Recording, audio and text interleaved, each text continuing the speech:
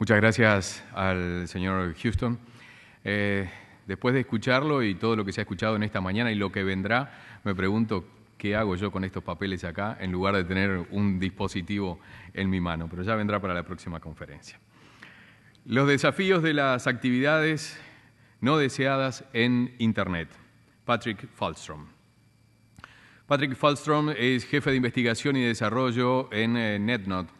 Anteriormente, Fältström trabajó como ingeniero destacado en Cisco, especialista técnico en Tele2, administrador de sistemas en el Royal Institute of Technology, investigador de Bandjump Information Systems y programador en la Real Armada Sueca. Ha trabajado en Unix desde 1985, con DNS desde 1987 y ha participado en la estandarización relacionada con Internet desde 1989, tanto en Suecia como a nivel global. Fältström es uno de los editores de las normas sobre nombres de dominio internacionalizados y mapeo de numeración I-164 en DNS, creadas en el IFTF.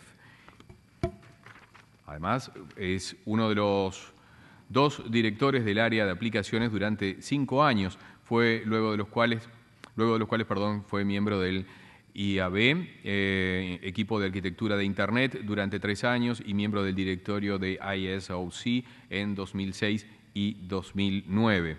Es asesor del Ministerio de Tecnologías de Información de Suecia desde 2003, miembro del Comité de Seguridad y Estabilidad de ICANN desde 2005 y su presidente desde el 2011. Sucediendo precisamente a Steve Crocker, quien previamente hablara en esta conferencia. Es o ha sido miembro de numerosos grupos, asesores y equipos de investigación sobre Internet y conferencista habitual sobre temas de seguridad en IPv6, entre otros temas. Adelante, señor Fältström.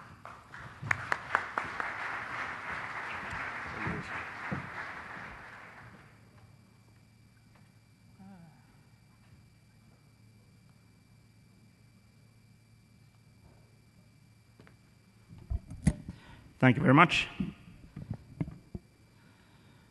So after hearing Jeff talking about all the wonderful things that happened, I will talk about the bad things.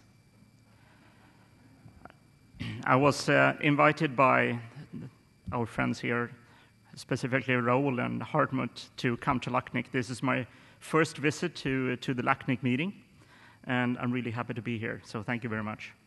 So I was asked to talk a little bit more about the various challenges, which is to some degree underlying the various issues that we heard Jeff talk about. So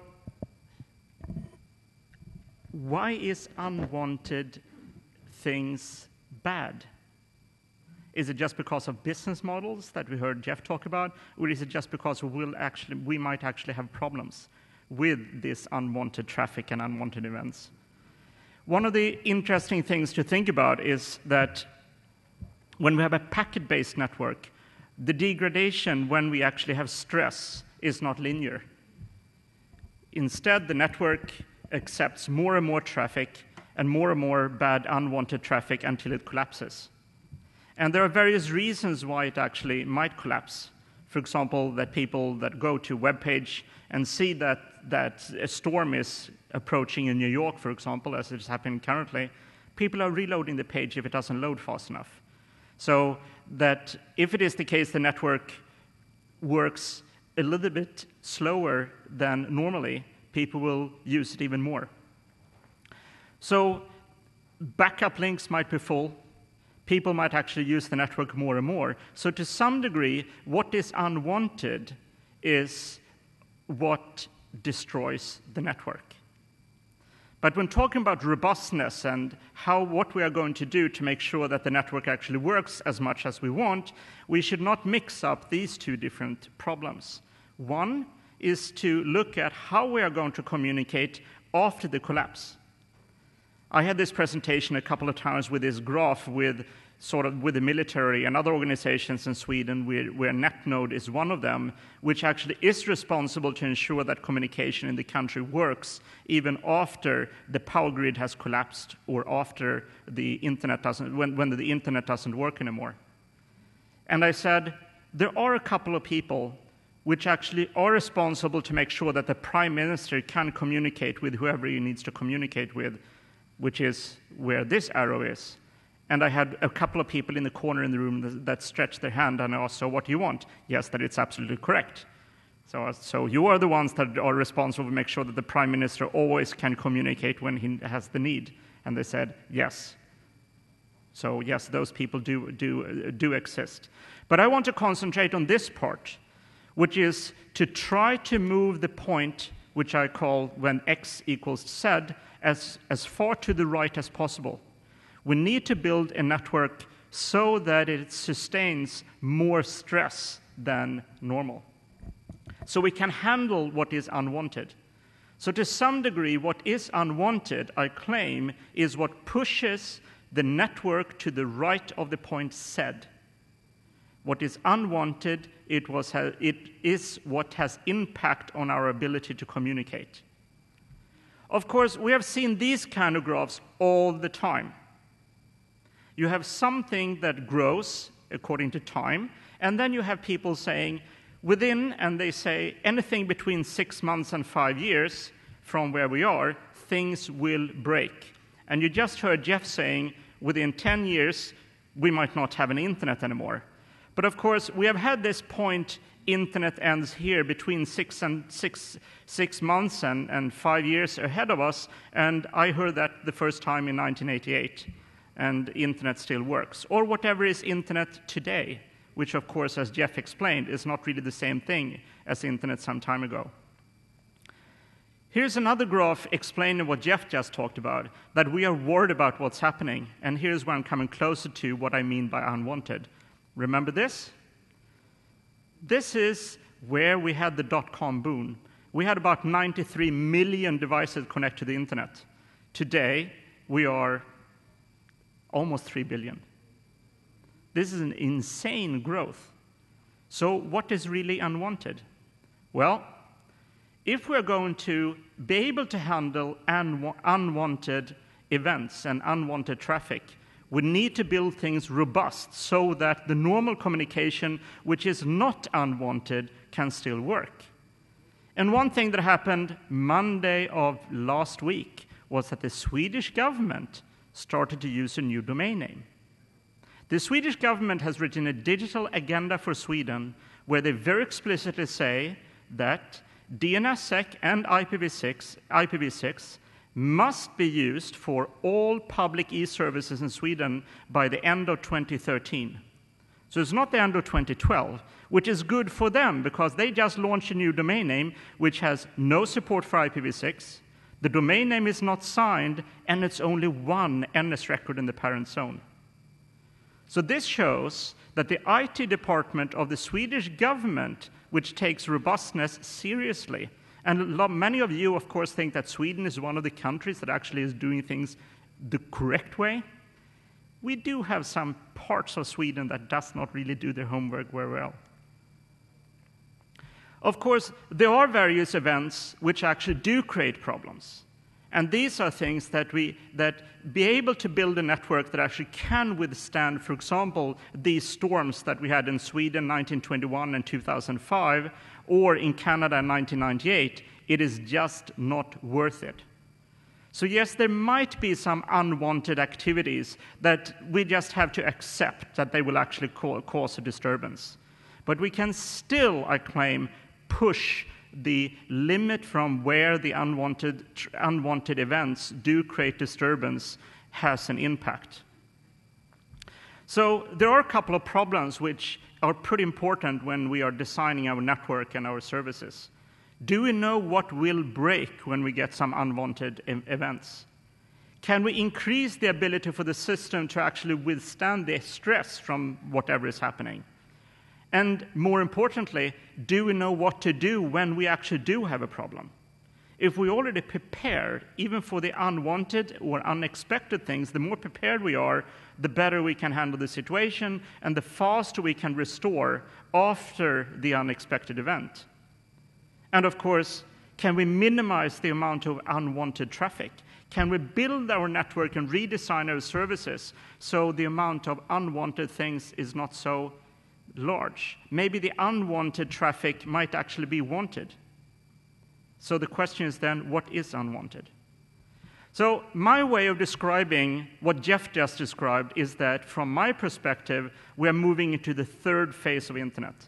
I divided my lifespan with the internet in 3 phases, 15 years long each. Up until 1995, we had the era of deregulation and competition. Internet arrives, regulators were created all over the world. Between 1995 and 2010, internet was something for the ICT industry itself. But after 2010, specifically, IT and ICT and the IT departments and various organizations ended up being absolutely necessary tools for the sustainability of other processes in the society, also for the non-ICT industry. And this is a claim. We see these 15-year cycles coming over and over again. And what is at the end of 2025? I have no idea. This is an old slide from when I worked at Cisco. This slide I created 3 years ago based on the future expectations that we could find at Cisco. And you see that video content is taking over peer-to-peer in the year 2013. In Sweden, that happened 3 weeks ago. So it is possible to foresee a little bit in the future what's actually going to happen. One of the issues is, of course, this thing with IPv6. And the question with IPv6, where everyone is waiting for everyone else, is whether IPv6 is what is unwanted. Is IPv6 the unwanted thing? Or is carrier-grade NAT what is unwanted? Can we, by choosing carrier-grade NAT or IPv6, decrease the amount of unwanted traffic? Well, one thing that we absolutely know is that we don't want to be without some kind of addressing, because this is clearly an unwanted situation which do have impact on our ability to communicate. And then what happened on, I think, October 4? Because of various different kind of events in the world, there was this rumor that the Anonymous were going to hit Sweden. This is the biggest evening newspaper in Sweden, and it says in Swedish, "Today the Anonymous are going to hit again."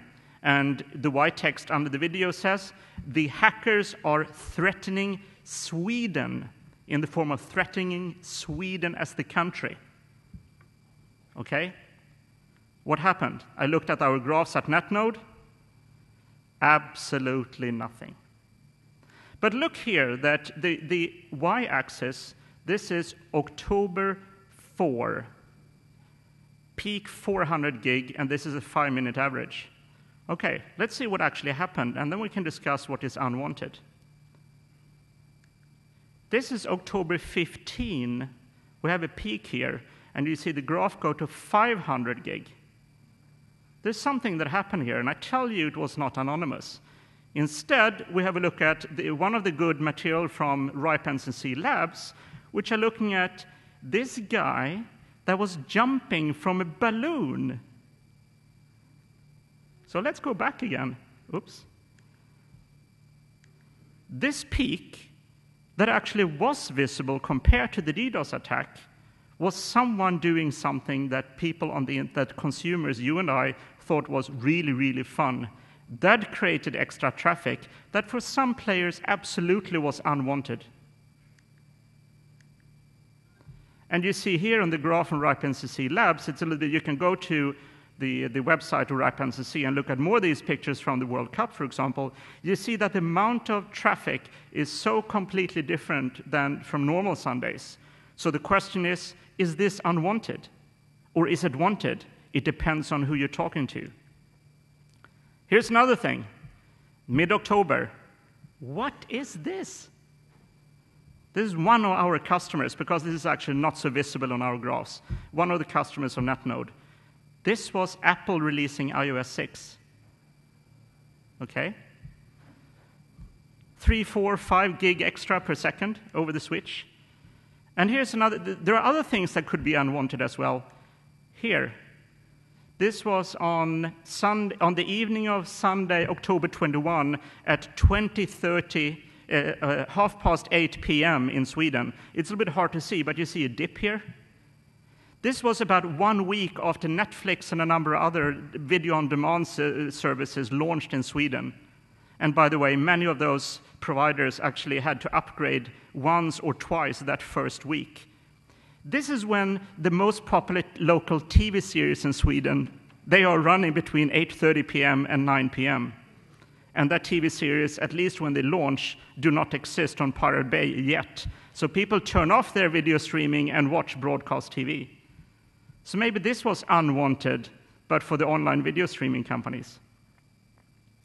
So everything that is no longer normal can create problems, but only if you're not prepared. And both Jeff and I have tons of presentations, and this goes back to Netnod's proposals and Wikit and all those kind of things. For these kind of traffic growths and differences from normal, I'm sorry, but QoS, MPLS, and all those other kind of things does not help, I'll tell you. These are much, much bigger things. So if we look at the really unwanted things, the phishing issues, here is a big change that actually now happened between April and May. Look at the difference between these two. This is from one of those groups that look at the various activities for viruses and how viruses are spreading, and malware. And you see that in email, there is a big change from spreading attachments with viruses to spreading links. Why? Well, I've seen from where I am watching things, we have an enormously increasing amount of WordPress and other kind of websites that was installed around 2008 and never upgraded. And what these guys want is, instead of installing a virus on the PC and laptop, where people nowadays have really, really good antivirus software, instead they want users to click on a link that go to a web server which is not patched, uses a bug in the web server, and the spam is generated from the server side, no longer from the client. And the change happened between April and May this year. If we look at the malware itself, these pictures, of course, are not really readable at all, but what I'm going to try to explain here is how we are able to trace where malware is coming from.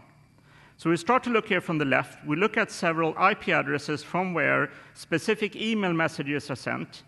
The email messages have similar, or even with misspellings, header lines that can be traced to specific attachments for Excel that is then in turn include code for viruses that are connecting to specific command and control channels. Be able to chase these malwares and how they are spreading is something that we actually start to get to know how to do nowadays. And this picture is coming from Citizen Lab in Toronto that I've been looking at, specifically the problem with human rights activists and Tibet and the various things that are. So this is from their report, and you have the link there. It's actually pretty interesting to see how these things work. So from a DNS perspective that I work with, it's really important and interesting to see how it's possible to decode encrypted viruses and try to understand how they are manipulating, for example, the DNS. And one of the things they are doing, for example, is, of course, to register domain names. They register domain names, use the newly registered domain name to spread, to run the command and control channel, and then they stop using the domain name again. We are working on, and I know there are a number of organizations that are working on, trying to come up with more statistics on the use of newly registered domain names for malware. That number is very, very, very high. So if you now move into the DNS, one of the problems that unfortunately is increasing is the amount of denial of service attacks that use the DNS. One of the largest problems with the DNS is that people have open resolvers. This is what I grabbed yesterday. There is one organization, the Measurement Factory, which are scanning the net for open resolvers. And these are the number of open resolvers in various ASs in the world. So you see at least the second one, Terra Networks in Chile, is number 2 in the world to have open resolvers. This is not good. And why? There are a couple of things which are possible to do with the DNS. First of all, it is possible to send UDP packets with fake source IP addresses. So you send a packet from A with B as the source IP address to C, and then C will respond to B.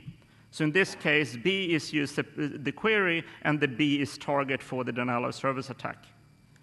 The next thing that can happen is, of course, that you might have multiple players that send packets with destination, with the source address B, and by doing that, C will send all 3 packets to B. So this is not good. Another thing that can happen, specifically after you start run DNSSEC, like we have done in Sweden, is that we look at the size of the query compared to the response. So in the case of one of the domains that I'm running, the query is 39 bytes, and the response is 1427. This is kind of an amplification. Not fun. So now, let's combine these with an open resolver. So you have a series of clients that run some malware that send packets with a spoofed source IP address to open resolvers in the world, and then we use the authoritative servers for amplification. Now, and then we have a poor target. So we send off our queries, do the amplification, and boom. This is going on at this very moment. A lot. Please have a look at your name servers and see how much traffic they are generating. It's very, very easy for an authoritative server for a second or third level domain that is running in a normal hosting center to generate, which are the ones to the far right, to generate 100 megabits per second each of DNS. Have a look at that, because your name service should not produce so much outbound traffic. And once again, I'm not talking about the root servers or the TLD servers. I'm talking about the name servers on the next level down. They are now part of these attacks. So in summary, email is still the source of much evil, but the source of the email message that I sent are no longer the clients. It is instead the web servers that generate the email. Open recursive resolvers is still a very big problem that we need to try to stop. It is just not fun anymore. Newly registered domain names are used more than old, and maybe this is something that we can use as some kind of mechanism to try to get some of these things under control. Of course, that might create a problem for people that want to register a domain name and use it immediately, but I would not be surprised if it's the case that we see various different kind of blacklists for services on the net that are built upon repudiation on the lifetime, the amount of time a domain name has been registered. Amplification via authoritative servers do create problem, and people like myself and other DNS skilled people are looking at various different kind of ways to try to distinguish the good traffic from the bad traffic. And we'll see what's happening with that. The question is whether we can run DNS over UDP. Maybe it is the case that we should move to TCP, but the question is then, of course, what that will lead to.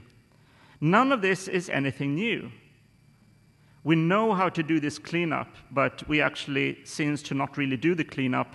And I think one of the problems has to do with, or one of the issues, has to do with the fact that we see such a large change in the amount of clients, in the amount of devices connected, like Jeff was talking about, in the amount of traffic increase in general, in the amount of new services, and of course the fact that there are unfortunately so many players, all the players that also Jeff pointed out, that either has gone bankrupt or will go bankrupt the next couple of years, they are fighting because they don't want the change.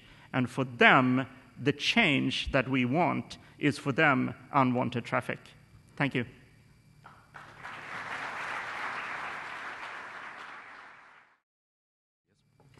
Le pedimos, muchas gracias, señor Fältström. Le pedimos al señor Jefe que nos acompañe también para tener un ida y vuelta en las preguntas y respuestas. Ya nos han llegado algunas. Si ustedes tienen alguna otra pregunta, simplemente levantan la mano, que los asistentes y asistentes de sala les entregan un formulario y así la centralizamos en Ernesto y en Arturo. justamente, bueno, le doy la palabra a Arturo para que nos lea alguna de las preguntas a los panelistas. Okay, this is a question from Roque to Jeff. One failed disruption you did not mention was Second Life. Was it too far away at the time? Is social networks taking us into the same path?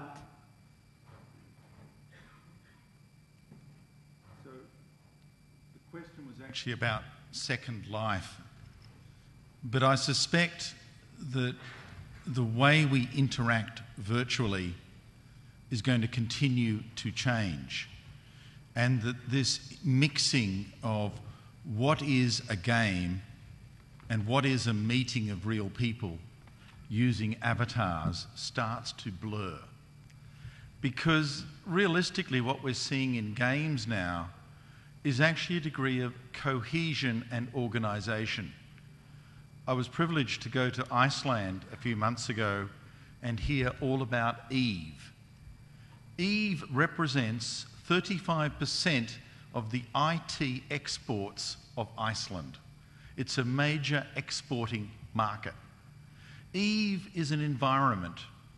They evidently have a parliament. They elect Eve politicians. They have an economy. It looks like life, except it's on starships playing galactic war. Where does this line occur when all of a sudden the real world and the virtual world blur out? And when you think about a world where those 2.3 billion people spend more than 4 hours a day obsessed with what's on the net, then I can only say gaming will change, because games and reality are starting to blur. And it's no longer about Second Life, it's about life. Thank you. Gracias. Another question, this is for Patrik. What's the biggest challenge to the internet?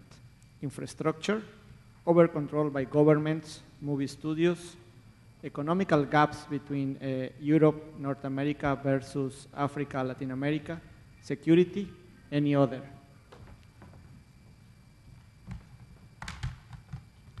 This answer is pretty simple. It's actually all of the above. I think one of the problems we have is what one could call stress between these various forces which are fighting.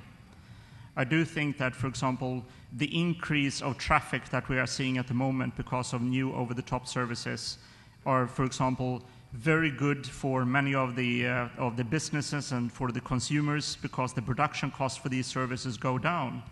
But on the other hand, that is a problem for the parts of the world, including large parts of Sweden, which do not have the infrastructure to be able to carry the extra traffic. And then you have the business models and the legislation, and specifically the stress between local legislation and the global legislation agreements, and the difference between views between cultures both between cultures and between different jurisdictions. So I think we have a couple of years in front of us which will be stressful, and maybe, or I'm quite certain, that it is part of the change, the choice of what path we're going to choose. But I think we will see, many of us in this room are working in all of these areas, and we have to continue to do so for a couple of more years. Gracias. Okay, this is a question for Jeff. I'll try to try to read it. What did ITU did for the internet development 10 years ago, and what ITU will do or can do for the next 10 years? I guess, what did in the last 10 years, and what will the ITU will do the next 10 years? In looking at the way governments have organised themselves around international communications, it's been a history of many centuries, because we actually started with the International Postal Union and figuring out how to be able to send a letter in one country and have it delivered in another, but have the sender buy the stamp. And then along came telegraphy and telephony, and we created a new body. We actually created the ITU, its predecessor, out of the Postal Union because telephony was so different to a letter. And at the time it was necessary because in telephony, if you want to pay for a telephone call that goes across borders, the person terminating the call, that carrier, also incurs cost. And we had a complicated series of rules to make it all work. But the internet is different. Because in the internet, we've managed to create a network that is almost nothing. Everything that you and I do isn't the internet. It's all about applications and services. It's not about the underlying internet. The internet is merely a set of packet conduits, 20 bytes of IP header. What occurs above it at the application space is everything. The ITU represent the folk who do carriage at a governmental level. And the interesting thing about the regulations of 20 years ago was that they allowed for a different set of circumstances to telephony and said, look, that's not an area of regulatory oversight. Guys, knock yourself out. And we did. 20 years later, a number of countries looking back going, whoops, that didn't quite work out the way we planned. Can we regulate the internet? And they're thinking that perhaps they can regulate the tubes to alter the applications. You can't do that. You can't get there from here. And this idea that regulating carriage will somehow have some effect on content is really, really strange thinking. Like 100 years ago, when the ITU was created because the postal system couldn't cope, my own view is it's time for us to recognise that the internet is fundamentally different. It's a different architecture. It's a different model. The services are not part of carriage, it's something else. And perhaps the best thing we could do about the ITU is to say, so long and thanks. It's been good, but we need something else. So I personally don't see much coming out of the next round of meetings. I'd prefer to see us all understand that maybe internationally we need to think about different ways to understand that this next wave of the internet is not about governments investing in communications. It's about governments making it easy for the private sector, you and I, to invest in communications, in the goods, services and products you and I buy. If we recognise that, it might be a gigantic leap forward. Thank you.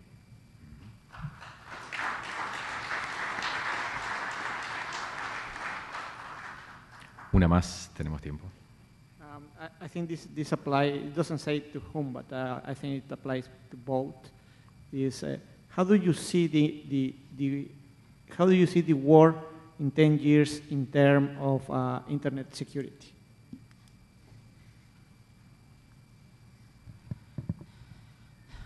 I think we will continue to see a race between parties that try to break in and sort of destroy, just like we see criminals on the street, and the ones that are trying to prevent that.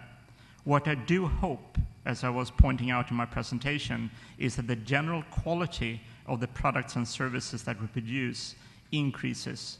I feel that we have seen a decrease in quality, which makes it easier for people to destroy things than the ones that protect. And I hope that we are able to turn that wheel back. But sometimes I wake up at night and I'm actually pretty pessimistic and it looks very, very bad. But I do hope that all of us, when we understand that ICT is, since 2010, an important and necessary part of everything else that we do in life, that we actually are prepared on paying more for high quality services. Muchas gracias. Pardon, sorry. If I could add one more observation. Human beings are a remarkably complex biological organism. We are very complicated. We're so complicated that cancers and viruses exist. which is actually the genetic instruction that's slightly warped. And sometimes it's very difficult for the body to understand what's benign and what's hostile because it's so complicated. It's also been observed in artificial intelligence that if we ever built a true artificial intelligence engine, it'd be as lousy at maths as I am. Because people are lousy at maths, and that's what artificial intelligence is all about. When we build extraordinarily complex computing systems, whether it's in one box or across a network, the very complexity turns upon itself. It's easy to build computer viruses. And I suspect that as we build ever more complex systems, we also create ever more complex ways of attacking them at the same time. We're never going to have the perfect computer. Security is always going to be an ongoing issue. Muchas gracias a los disertantes y por sus respuestas. Al señor Fältström, muy amables.